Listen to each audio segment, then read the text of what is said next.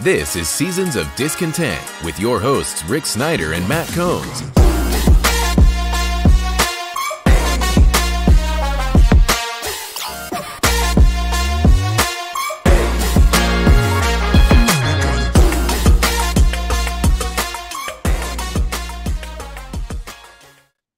Welcome to Seasons of Discontent, Season 9, Episode 14, brought to you by Rick Snyder's Washington on social media. And I'm Rick Snyder. I'm Matt. And we're back discussing all things Washington sports and life as part of the mighty Rick Snyder empire. So please like, share, subscribe, comment, and hit that $sign. All right, Matt, we start off on the Friday show, just no wasting around. I say Philadelphia 31, Washington 10. I'm kind of with you on that one. Just to be different, I'll say 34-10. Washington will get a garbage touchdown towards the end, but this Philly team just keeps getting stronger and stronger. They just traded for Kevin Byard. I mean, I don't understand how GMs around the league pick up the phone and it says Howie Roseman and they just continue to get fleeced. But anyway, yeah, Philly's gonna win. Philly is probably the best team in the NFC. After Sunday night or Monday night, we saw the 49ers go down to the Kirk Cousins. Philly's pretty good. And, it's Philly, I think, has got a little bit of a chip on their shoulder because Washington almost beat them, and they went up to Philly and embarrassed the Eagles for a while. Yeah, but I think honestly, Rick, that's kind of what we've seen with Washington with the Bears game and even the Giants game. The Bears game, we haven't won a game in 14 games. Okay, well, we're just going to walk in there and win this game over the Bears because they haven't won a game in 14 games. Nope, you got punched in the mouth. Same thing with the Giants. Oh, we're missing 8 starters and da-da-da-da-da. They're going to punch us in the mouth too. So I think that was the situation. I just don't think the Eagles were prepared.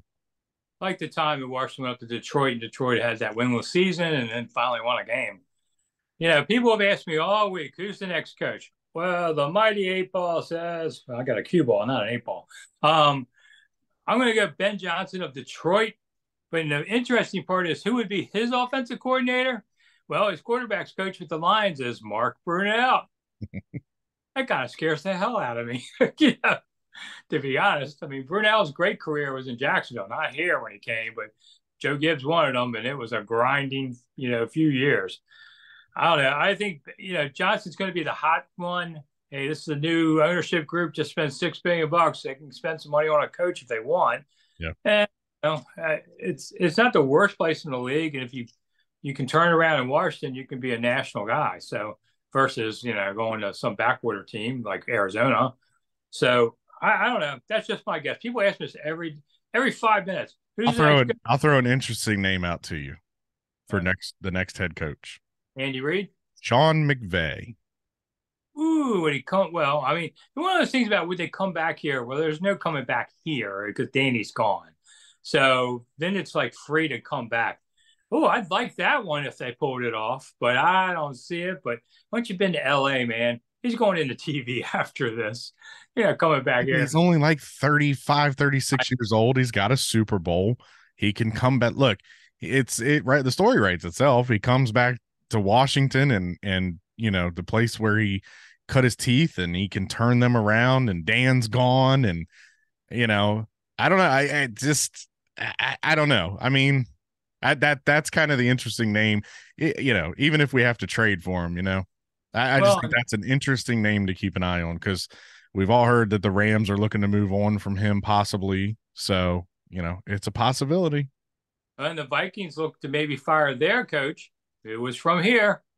He was Sean McVay 2.0. I mean, they really were a lot alike. And I wasn't surprised he was doing well. But, Minnesota's got to make some changes, and they're stuck trying to figure out what to do with Kirk. And they got their problems. We got ours. But, yeah, I mean, every day people just ask me, it's like, oh, yes, it's a secret mission already done. I don't know. Magic. Could Magic coach? I don't know. I think the bigger question is who is going to be the GM of this team because that's the biggest need. I mean, I would look for first I'll look for an offensive coordinator for a coach, but before that, the GM, find a guy who's been the assistant GM for a few years of a team that built itself up, and there's several guys around the league like that. Like San Francisco has one, Seattle has one, Philly has. There's some guys. I would go get one of those guys. Yeah. find me a 38-year-old GM like that. Go You know, find and your Scott Pioli. Go find your guy that sat underneath, a genius, learned his craft, and then moved on and built a winner. yeah, and that's who they need. And I know they're already working on a list. Oh, I mean, you'd be crazy not to. And because these are new owners, they're new to the league, it's going to take a little extra time. It wouldn't surprise me if they were relying a little on magic, but just from the sporting knowledge of these things. I mean, listen, the owner owns an NBA and an NHL team, so he's not new to sports. And he had the reputation of crashing, burning, and rebuilding. Well, whether he wanted to or not, that might be what happens here. I don't know if they can get to 6-11, maybe. I mean, this team will surprise you and win a game that they shouldn't. But then at the end of the last month, whoa, man, the last month's just going to be a boom, kind of thing. So they got to win. They're going to win 3 games. They got to do it in the next 5 or 6. And I don't know that they will. I'm seeing 2. Yeah, I mean, Philly's next. I don't see them win there. Then they play New England. There's a possibility with New England. Yeah, that's I don't know, because New England beat Buffalo, and I thought, where'd that come from? Yeah, but this was that wacky weekend in football where, like I said, the Vikings beat the 49ers, the Bills lost to the Patriots. That Cleveland Indianapolis game was back and forth. This was just one of those wacky weekends where these big upsets happened. Yeah, I went 4-9 picking on my Saturday morning show, so I guess I lost my shirt, and well, we know how that goes. I'm going to have my OnlyFans outfit on for this one. Maybe I should wear the Santa mask too. Hey, let's hit that tip button to keep Rick's shirt on. Ooh, that'd be good too. Yeah, you can do it that way also. Now wear the Santa mask or something. It's like it'll be like Major League, but reversed. You remember how every time they won a game, they ripped a piece of clothing off of the owner? Yeah, we could do the reverse. Every tip you make, we put a piece of clothing back on Rick. Yeah, I'll have like a winter hood and a hat and my scarf, that kind of thing. Yeah. All right. So we didn't get to talk about it earlier in the week, but I think that they should play Emmanuel Forbes over St. Juice. Now, a different spot, but they said that Forbes could. I think Danny Johnson's playing much better than St. Juice. That's what that comes down to. St. Juice has not had a good year.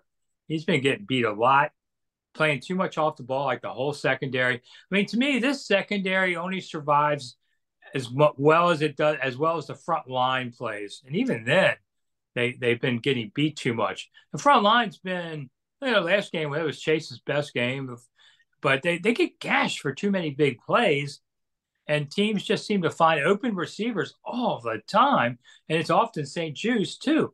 So I would, if you got to play Forbes, you got to get him going.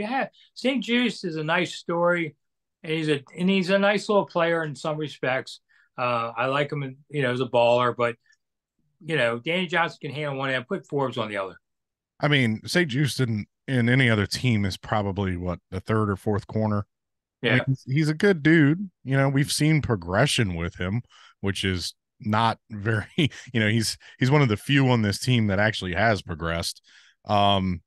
Yeah, I mean, you have to see what you have in Emmanuel Forbes. That is your 1st-round draft pick. That is your ball-hawking corner that is supposed to be picking off 5 to 6 balls a season and possibly returning 2 or 3 of them to the house. I mean, you just have to see what you have with these guys. This year is over. There's no more chasing Philly and no more chasing Dallas and no more trying to get in the playoffs. That's done. It is done. You have lost to too many bad teams. It's time. I hate to say it. I'm going to use the old Shanny adage. Maybe it's time to start the evaluation process. Yeah, Ron kept talking about corrections. I'm like, God, he's running the Department of Corrections on those places. Well, next week is trade deadline, October 31st. I think it's around noon, so it won't mess with your trick-or-treating. What are you going as this year? A dad. A dad bod. Okay. Yeah, I'm handing out candy and drinking a beer in my front yard while my kids go trick or treating. I was a forerunner of dad bods. I was one long before it was chic. But okay. And I'm in a brand new house, first Halloween. So I think I'll have to have. I don't even know how many kids are coming around here at all. That big old house, you better get some king sized. Yeah, I gotta get the big candy bars, but do I have 3 kids or 5? Kids don't come to trick or treating as much as they used to because, Like it's all the trunk or treats now. I went to one of those in the rain with my grandkids the other day. But they had a bride handing out candy, and I said, when I wore that, people thought it was dumb, but you look good. It's like that got her going. But they don't, they do more things. They went to the karate studio for trick or treat thing, so they don't go house to house anymore, and that's fine with me. So we'll have to do the show earlier next week. But anyway, this game coming up, I kind of figured it tells us a lot. Let's say you lose this game. Now you're 3-5. Okay, you're not buyers, you're sellers. Do they sell Sweat and Young? And people are like, well, you could get a 5th, maybe a 4th for Young. Well, you're going to get a 3rd on compensation pick if you keep him. So the bidding has to be a 3, or else it's not worth it at all. Or I might as well just play the guys because he's not going to be here to spend that 3 anyway. And nobody's going to give you a 2 for guys that are free agents in 8 weeks. That's not happening. So I don't know if they end up getting rid of either of them just because what's the point? Now could they, to me, if your name isn't Terry McLaurin, and I mean that, you're a trade bait. All right, even Sam Howell, I don't care. We can finish the season with Jake Fromm. No, I would say there's a couple names besides just Terry. Terry Robinson. I'd trade Robinson if you gave me something. What's Robinson really done? And I'm disappointed to say that. Now, he had room, but he's had a couple plays, and I thought he was going to be really good running, but he doesn't seem to push past that pile much either. He's actually been very good in the pass game. I mean, that truck stick against Atlanta for the touchdown, that was a hell of a play. One. I would keep Robinson. I would keep, obviously, Terry's your captain. I would not get rid of Deron Payne. I feel like Deron Payne is obviously he's a year younger. And he's a little bit better of a player than John Allen. I know John Allen is your defensive leader, but obviously the big names to watch are Sweat and Young.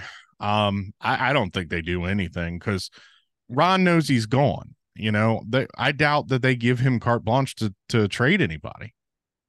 Yeah, I don't see much happen. It's good to talk about it, but if they win, well, they're 4-4, and I guess we could sit here and pretend, for another couple games of what's going on. But I just don't see it. But the NFL is starting to do some trading around the league.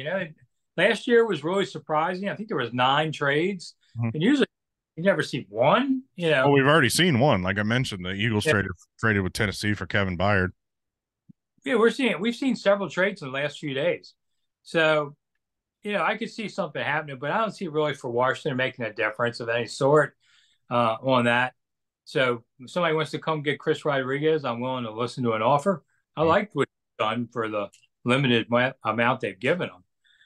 I don't know. Like I said, this season just looks like it's shot to pieces already, and it didn't have to be like this, but part of this is a little bit of Dan Snyder. They couldn't make any real money moves in the offseason because he's selling. That was the same thing that happened when Cook died, and they got strung by that for a while. So, and that's where I was going to say, I think, Rick, the time frame of the sale was too late, obviously, for Harris and Co. to come in here and completely gut the place. The plan had always been to kind of play this year out. I don't think there's any astronomical changes that are going to be made, although the move to Eric Bieniemy was a pretty big move, and but that was also made pre-sale. The sale was talked about and being negotiated. However, we hadn't heard any names. So, obviously the Bieniemy move was a big one, but this was just kind of a let's get through the year, let's see what kind of team we have and go on from there.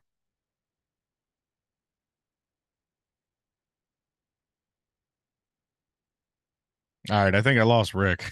I guess I'll go ahead and wrap it up. For Rick, I'm Matt. This is Seasons of Discontent. Bye. Thanks for listening to Seasons of Discontent with your hosts, Rick Snyder and Matt Combs.